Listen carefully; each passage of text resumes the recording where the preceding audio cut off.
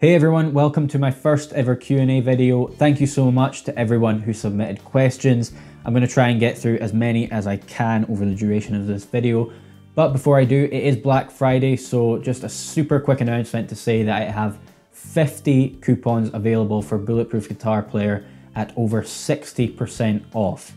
So if you've been on the fence about buying my course or you haven't quite had enough money to get it, today's your chance to get it for a super discounted price. Usually it's 50%, today it's over 60%.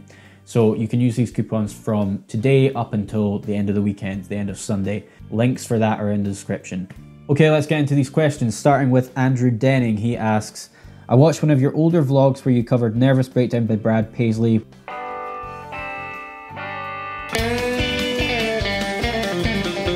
Which was awesome, by the way, and you are a really fluid player when it comes to faster licks. Thank you, Andrew. My question would be, how did you develop your speed and fluidity with your guitar playing? Thanks, great content as usual. Thank you, Andrew. So, developing speed, how do I do that? Well, first, I decide at what speed do I want to be able to play something, and I call that the target tempo. So say I have a particular lick that I've been practicing, and it's not quite there, I want to be able to play it at 160 beats per minute. That is my target tempo, 160 BPM. Then what I do is I figure out a speed that I can already play it at comfortably with no mistakes. So let's say that's 100 beats per minute. That's the speed I'm going to start at, 100 BPM, and work my way up gradually, day by day, until I get to 160. And how I do that is I take the lick, practice it for like 5-10 minutes each day. And on the first day, I'll start at 100 beats per minute. The next day, I'll add 3 beats per minute onto that, so 103 beats per minute. Then 106 the next day, 109 the next, 112 after that, so on and so forth until I reach 160 beats per minute. So establish your target tempo, figure out the tempo where you can play it comfortably, add on 3 beats per minute per day until you reach your target tempo. Eric Barrera asks, do you know recording music PC programs? Which one do you recommend? Thanks a lot. Have a great day, buddy. Thank you, Eric. You have a great day too. As you can see, I am a Mac user, so I use Logic Pro X, which you cannot get on PC, unfortunately. But I do have some experience with Pro Tools, which is the industry standard, and that's probably gonna seem like a generic answer, but Pro Tools is the industry standard, and you can get it on PC, so I would recommend getting that if you're able to. Mark Ward asks, Bulletproof Guitar Player is a fantastic course. It is detailed, straightforward, and no nonsense in its approach. Thanks, Mark, I appreciate that. My question would be, Ross, what do you have in mind to build upon this course? My hope would be further exploration of harmony, technique, and more real-world focus on music, both creatively and in study. Cheers. Thank you for the question, Mark. So moving forward, I will be releasing a part 2 to Bulletproof Guitar Player, and that is going to further explore more advanced harmonic concepts for guitar. So more theory that you can actually apply to your guitar playing. It's just going to be more advanced. So there will be more advanced, I keep saying advanced a lot. There will be more sort of exotic scales like melodic minor and harmonic minor and some modal stuff as well. There will be more advanced there will be more interesting chord voicings and yeah, things like that. So it's basically going to be a continuation on from the first course. Mika_Productions asks, what makes a good guitar for you? A few things. Tuning stability, it's got to stay in tune. It's got to inspire me to play in a certain way. So when I pick it up, I want it to be something that I don't want to put down, you know, I want it to inspire me to play in a different way. So, you know, when I pick up a Strat, I play differently than I would, well, I play slightly differently than I would when I pick up a Tele. It just inspires me to play different things. As well as that, I think playability and comfort are probably the top of the list for me. It's got to feel smooth, it's got to feel effortless to play. I don't want to feel like I'm fighting the guitar when I play it. So yeah, those are my top 3: tuning stability, inspiring sound, and playability and comfort. Up next, Adonis Lahara asked quite a few questions. I'm just going to pick one. What's your thoughts about different tunings? How does it affect the melody? Well, the only other tuning that I play in aside from standard is open E tuning, which is used by players like Derek Trucks and lots of other slide guys and girls. So that inspires me to phrase things differently than I would if I was playing in the same key but in standard tuning. So yeah, playing in a different tuning, it definitely does alter your melodic playing and your chordal playing as well. Chase Down Dreams had a couple of interesting questions. One, can you recommend an amp for under £300? Yes, I can. It's the Boss Katana 100 watt 1x12 combo. That's what I use for gigs these days. It's a solid state combo, but it's got lots of effects and useful features in it. And it does respond like a valve amp. I feel like when I turn it up loud, it does have quite a nice dynamic range that you get with a lot of tube amps. Although it doesn't obviously sound like exactly like a tube amp, but it's pretty close. He also asked, did you study music? When and why did you choose to be a professional musician? And how does life feel this way? Yes, I did study music. I graduated this year from Edinburgh Napier University in Scotland, where I studied for 4 years on a popular music degree. As for when did I choose to be a professional musician, I can't really pinpoint an exact moment, but I guess just since I started playing guitar when I was 10 years old, when I started doing that, I was like, this is what I want to do with my life. I want to play guitar for a living. How does life feel this way? Honestly, it feels pretty good. I feel very fortunate that I was able to graduate this year and immediately sort of sustain a living as a working musician and do what I want to do with my life. So at the minute, things are going good. I'm happy with where I'm at and hopefully it can continue. Some of these questions are just a bit too hard to answer in a short Q&A video, so sorry if I avoid any of them. But Jerry, your first question there, I'm not going to bother trying to answer in this video because it would be better explained in a separate video.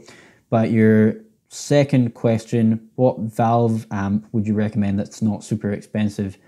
I can answer that. I would recommend the Fender Super Champ X2. I think that's what it's called anyway, but it's basically a really small Fender 1x12 amp that's a combination of tube technology and digital modeling, and those amps are awesome. AJ Smith asks, what are some good warm-up techniques? I personally like to do some left-hand legato stuff to get started and get the blood flowing in my left hand, and also do some alternate picking exercises as well to get both hands sort of warmed up. The left-handed exercises I got from Tom Quayle's Modern Legato 1 course. They're very, very useful. I've been using them for like 2 years now. And as for alternate picking, I use some exercises that are in this Creative Guitar 2 Advanced Techniques book by Guthrie Govan. There are some really good alternate picking exercises in there. Frank Castillo asks, what's your practice routine? That changes all the time. I start with warm-ups, then do some technique stuff, then some chordal stuff, scales, improvisation. Yeah, it's kind of hard to answer in a video like this, but it does change all the time. I do have a video on practice that's waiting to be edited, which should be uploaded within the next week or so, so stay tuned for that. Top 10 guitarists according to you. Oh, that's hard. Derek Trucks, John Mayer, Matteo Zazzato, Guthrie Govan, Slash, Stevie Ray. I'm struggling to think of any others, but those are my top 7 for now, I guess. That might change. Dylan asks, what's the simplest way to run your amp through your computer? If you have an amp with a line out input or output on its back, then just take a lead from that, go into an audio interface, plug that via USB into your laptop. I use a Focusrite Sapphire 6. This is kind of an outdated interface, but that's the USB interface I use when recording an amp. How do you start to branch out from playing various chords and begin to play lead and solos? Well, you're going to need to learn some scales to play solos with, so maybe start with a simple one like the major scale or the minor pentatonic scale and figure out how you can apply those to various chords. And that does sound quite vague, but it's all covered in a lot more detail in my online guitar course, Bulletproof Guitar Player. So as I mentioned at the start of this video, there's a special extra discounted Black Friday coupon available to use on that. So check the link in the description for over 60% off. Kyle No Music says, talk about your experience in music school. Okay, well that would probably warrant another video altogether, which I'll probably do in the future, but for now, just to summarize, I was there for 4 years. I met a lot of great people, a lot of very like-minded musicians, and some not so like-minded musicians, which, you know, was good to experience as well. And yeah, it was a really good place to be for me, since I just finished high school and I knew I wanted to do music. I wanted to pursue a career in music. So going to music school definitely helped me get a better understanding of the industry and what you need to do, the kind of person you need to be to succeed in this industry. So yeah, overall it was a positive experience. But like I said, I will probably do a more in-depth video on that in the future. Ivan asks, what's your favorite guitar? Love you. Thanks, bro. Out of these two, it's hard to decide. I probably spend a lot more time playing this Telecaster than I do playing my Les Paul. In fact, I know I do. I play this on gigs all the time. It's got a lot better tuning stability and generally is more reliable. But I also love playing my Les Paul as well. A Sunburst Les Paul has always been my dream guitar, so I'm very lucky to own one of these. It's got sentimental value because my dad helped me buy it when I was in school. Or should I say, I helped my dad buy it for me. That would be a more accurate description of that event. So yeah, I've had this guitar for 5 years and I'm never going to give it up. Probably never get rid of this one either. I don't know. It's hard to decide. I'm getting a new guitar in a couple of weeks, so that might take over. Who knows? Mr. Bobby asks, what are some pedals you use for tone? What are your favorite descending and ascending licks to play? The answer to the last question, I mean, that changes all the time, so I'm just going to answer the first question, and thank you for those questions, by the way. What are some pedals you use for tone? I use a Fractal Audio Axe FX 2 preamp, which basically is like an amp modular with a whole bunch of amazing quality effects in it as well. So that's pretty much all I use as far as pedals go. I don't have a traditional pedal board setup, although I would like to get one in the future. Tony M asks, any acoustic guitar playing? Nah, to be honest, I'm not really much of an acoustic player. I did have a Taylor GS Mini, but I sold that to a friend recently, and I am going to have to buy a new acoustic at some point, but I much prefer playing electric. I only really play acoustic if it's something that I have to do for a gig. What's one thing to keep in mind when playing with someone? Listen to what they're playing and adapt your playing to that. Dave Dufour asks, how do you practice ear training effectively? I use a program called Earmaster Pro. You might have heard of it. It's a software program that has a bunch of great ear training exercises in it, both for rhythm and melody and harmony and all that good stuff. Alvin Sampson asks, what players have influenced your playing the most and how? Slash, Joe Bonamassa, John Mayer, Matthias Azato, probably, that's more a recent one. Slash, I got a lot of my initial sort of rock licks from when I was growing up. Joe Bonamassa, I got a lot of pentatonic alternate picked runs from him. When I started listening to John Mayer, I sort of adopted a more melodic approach to guitar playing. And the same goes for Matthias Azato, really, lots of melodic influence from him. This next one's from Sean McNally. Been loving the videos, man. What's your camera / mic setup for the videos? Amazing quality. Thanks very much, Sean. I have 2 cameras running for most of my videos. So I have a Nikon DSLR. I'll go and grab that now. So I have this Nikon DSLR. It's a D5200, and that is usually capturing my talking face. And I have this Sony RX100 Mark III camera, which is usually positioned around here so you can get a good view of my guitar neck and see what I'm playing. And this microphone is, in fact, what is it? Let me check. Yeah, it's an IK Multimedia iRig mic lavalier microphone. So that's just a clip-on thing, plugs into my phone, and I get the audio from there. And then as far as the audio for my guitar goes, I just go straight into my Axe FX 2, which acts as a USB interface, so I can just plug that into the laptop via USB and get the audio from there into Logic, and I edit everything in Final Cut Pro. Can you please teach me how to mute my strings effectively? I see all this really cool funky soul stuff that has people madly strumming their strings but only sounding one note, and doing this at lightning speed, and I can't figure out how to practice it properly. That comes from a lot of left and right hand. Well, mostly left hand muting. So if I'm playing something like that, I'm basically strumming all strings, but I'm muting with my left hand. So I've got this note on the fifth fret of the D string, and behind it, my finger is sort of muting these three strings behind it, the G, B, and E. And then I have my thumb on the side of the neck to mute the low E string. And I guess I have my third finger resting on the A string to mute that one as well. That's a very, very brief tutorial on string muting for funk stuff, but that's a good question to ask, and I will do a video on that in the future. So thank you for that suggestion. The blank 231 asks, do you ever get smelly feet? I mean, not really. Like, everyone's feet smell a bit, but I feel like mine are, you know, reasonably okay. Nothing hideous. Sebastian Vigo asks, what is your dream guitar? Well, I'm lucky enough to own my dream guitar, which is a Sunburst Les Paul Standard. Ever since I saw Slash playing one of these in the Sweet Child of Mine music video, I lusted after one. So I was lucky enough to be able to get one 5 years ago, as I already mentioned earlier. Stan Lindert asks, teach loopers please, love the channel. Thank you, Stan. I suck at using loopers. I am truly awful at it. It's a lot harder than it looks if you've never tried it before, believe me. Or maybe I'm just particularly bad at it. But there is one in my Axe Effects, but the loop length is quite short, so I don't even bother using it, to be honest.